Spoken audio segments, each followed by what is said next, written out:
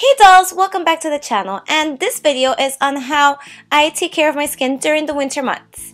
I know it's cold and dreary outside, but we have to make sure that our skin doesn't reflect that. So here's what I do and a couple of tips.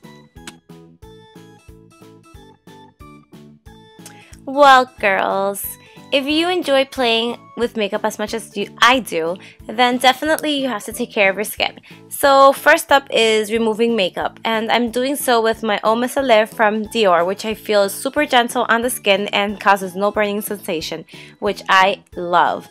And then next up, I'm going to be just making sure I take off every trace of makeup using makeup removing wipes. These are the kind that I made and I will link down below because these are amazing and I have not purchased any since I've started making these. And then I go in usually with a mask or two, and right now I'm using the Out of Trouble by Origins, and I really love this mask because it dries up any pimples and it dries out your T-zone but moisturizes areas of your skin that need to be moisturized. And it's like a dual mask, so I'm just gonna apply it with a brush, and then now I'm gonna let it dry for 10 minutes. And while I'm doing this, I'll read my book.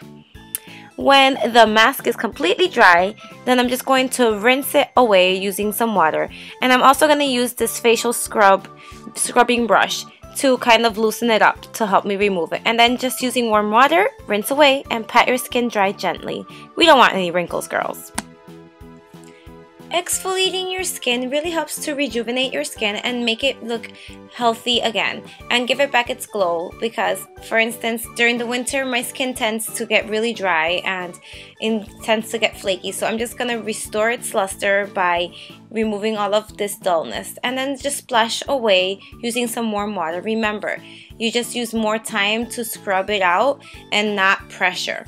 And then now I'm just going to be using my Clarisonic and a little bit of the Checks and Balances frothy face wash from Origins, and I love this stuff because it really helps to even out the tones of my skin and also even out like the oiliness and things like that. So I'm just gonna use my Clarisonic how it's intended, 30 seconds on the forehead and on the chin and the nose, and then the 10 seconds on the cheeks, and then just rinse away and pat dry.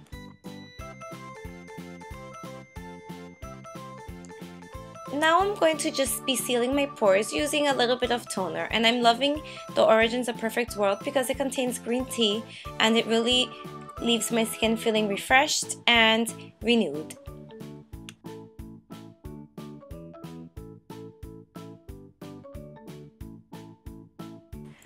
Now using my delicate ring fingers and a bit of my eye cream, I'm going to be doing some circular motions counterclockwise to help the blood flow on the eyelids and reduce puffiness and darkness.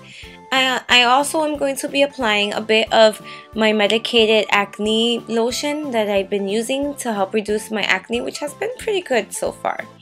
And then after that, I am going to be hydrating my skin using a bit of my Clinique gel-based lotion, which is very light and not greasy, and I'm just gonna pat it into place on the skin because this will wake up the skin and make it absorb faster, and adding some to my neck and décolleté.